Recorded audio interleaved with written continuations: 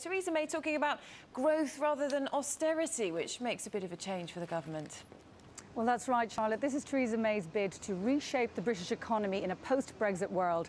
And it's a real move away from George Osborne's tack of tightening those purse strings. She also has a bit of a pop at the former Chancellor, talking about the need to create a proper strategy that will benefit everybody and not just the chosen few. That's becoming a bit of a mantra of Theresa May's. Now, it's significant that she will herself today chair that committee here behind me at Downing Street, gathering 11 of her cabinet ministers.